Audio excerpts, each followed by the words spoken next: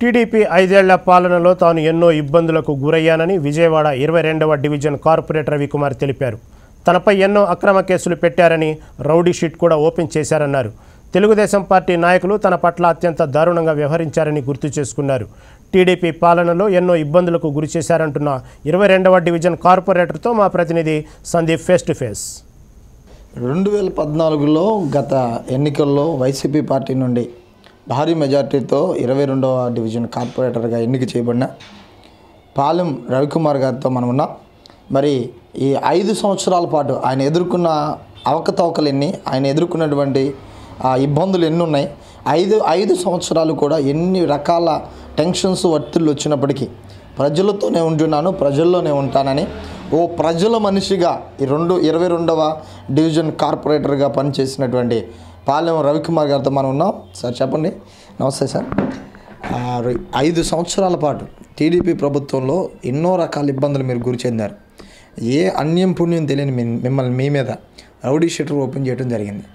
4 కేసుల మీద ఎక్కడ ఏ ప్రాంతంలో కూడా రౌడీ షీటర్ ఓపెన్ చేయబడి, అది కూడా పెద్ద కేసులు ఏం కాదు, చిన్న చిన్న ధర్నాలని ఆ కేసుల్లో రౌడీ షీటర్ ఓపెన్ చేయడం జరిగింది. ఈ 5 సంవత్సరాల టీడీపీ ప్రభుత్వంలో మీరు ఎన్ని రకాల ఇబ్బందులు గురి చెందారు? ఆ ఒత్తిడులు ఏ స్థాయిలో మిమ్మల్ని నిరుత్సాహపరిచాయి? టీడీపీ ప్రభుత్వం ఇంత అవినీతి పాలన చేసింది. అది నన్ను చాలా టార్చర్ పెట్టారు, చాలా ఇబ్బంది పెట్టారు. వాళ్ళు ఏంటంటే ఒక 2 ధర్నా కేసులు పెట్టి వాళ్ళు దాన్ని మళ్ళీ సపరేట్గా మళ్ళీ ఇది కాల్మనీ కేసు అని, అసలు కాల్మనీ కేసులో అసలు నాకు ఎటువంటి ఈరోజు చరిత్ర వరకే నాది ఒక చిన్న పెట్టి కేసు కూడా లేదు.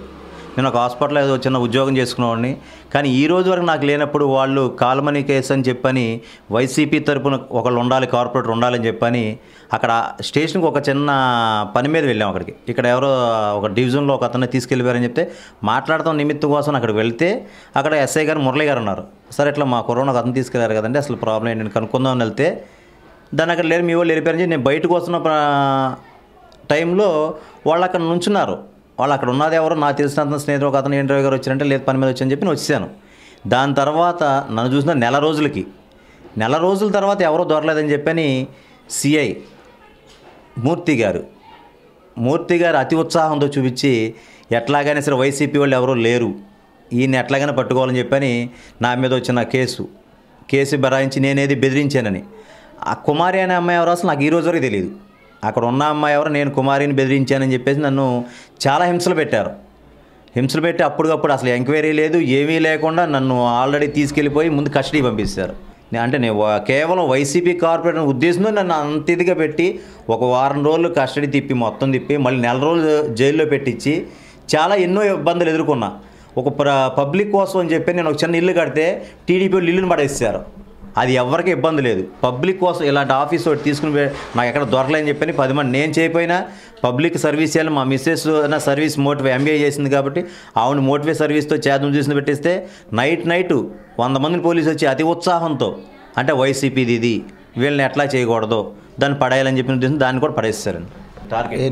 ఎన్ని రకాల సమస్యలు ఈ 22వ డివిజన్లో ఉన్నాయి? ఇప్పుడు వైఎస్ జగన్మోహన్ రెడ్డి గారి పరిపాలన వచ్చింది. ఈ వైఎస్ జగన్మోహన్ రెడ్డి గారి పరిపాలనలో ఎటువంటి హామీలను ప్రజలకు ఇచ్చి మీరు కార్పొరేటర్ ఓట్లు అడగబోతూ ఉన్నారు? ఇక్కడ ప్రధానంగా ఎన్ని సమస్యలు మీరు గుర్తించడం జరిగింది? ఎన్ని సమస్యలకు పరిష్కారం వస్తుందని ప్రజలు భావించవచ్చు? ముఖ్యంగా ప్రజలందరికీ ధన్యవాదాలు చేసుకుంటున్నాం. ఎందుకంటే వైఎస్ రాజశేఖర గారి తనయుడు వాళ్ళ అబ్బాయిని జగన్మోహన్ రెడ్డి గారిని గెలిపించినందుకు నిజంగా అందరికీ చేతి నుంచి ధన్యవాదాలు చేసుకుంటున్నాం. ఎందుకంటే ఇవాళ ఇంత భారీ ఎత్తున మెజార్టీతో రావడం అనేది ఇట్స్ మిరాకిల్.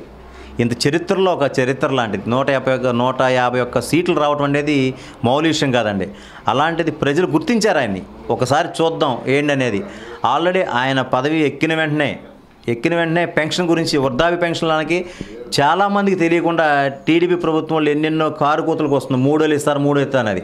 ఒకసారి పోయి చూసుకోండి. అక్కడ మేనిఫెస్టోలో ఏమని ఇచ్చారు ఆయన, నేను ఫస్ట్ 1000 నుంచి 2000 చేస్తాను, ఒకవేళ నేను ఇంకొక ఎలక్షన్ 6 నెలలు ఉంది, 6 నెలల్లో చంద్రబాబు నాయుడు చేసినా 2000 చెయ్యొచ్చు, చేసినా నేను 2000 అయినా సరే పెంచుకుంటూ పోతాను 3000 వరకు అని చెప్పన్నారు. ఒకసారి టీడీ ప్రభుత్వంలో అయ్యా మీరు మాట్లాడే వాళ్ళందరిలో ఒకసారి చూసుకోండి, లేదా మేనిఫెస్టోలో ఉంది, మా దగ్గర అన్నీ ఆన్ రికార్డెడ్గా ఉన్నాయి. సో ఆయన ఇది ఇవాళ రోజు నాడు మన ముఖ్యమంత్రి గారు ఒక మంచి గుడ్నెస్ అందరికీ ఇవాళ 5 డిప్యూటీ సీఎంలు పోస్టులు ఇస్తారంటే అసలు చరిత్రలో ఇది ఒక పెద్ద సృష్టించినట్టే.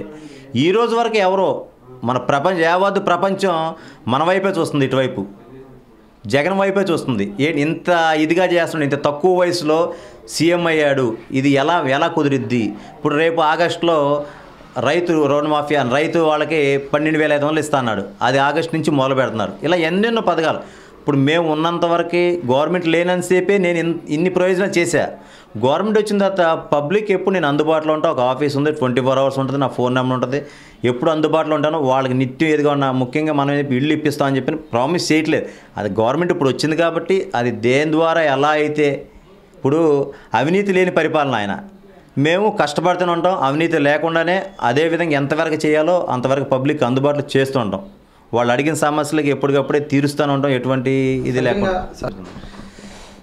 పాలెం రవికుమార్ గారు నిజంగా 5 సంవత్సరాల పాటు ఎన్నో ఒడిదుడుకులు, ఎన్నో ఆటంకాల మధ్యలో మరి కార్పొరేటర్గా కొనసాగుతూ మరి ఎన్ని రకాల ఒత్తిడులు వచ్చినా ఆఖరికి ఆయన మీద రౌడీ షీటర్, ఆ ఉత్తి పుణ్యానికి అన్యాయంగా రౌడీ షీటర్ని వేసినప్పటికీ వీటన్నిటిని సహించి వీటన్నిటిని ఏళ్ళు తాలుకొని మరి ఈరోజు మరలా కార్పొరేటర్ కాబోతా ఉన్నారు. అయితే ఈ 5 సంవత్సరాల పరిపాలన చాలా అవినీతి పరంగా జరిగింది.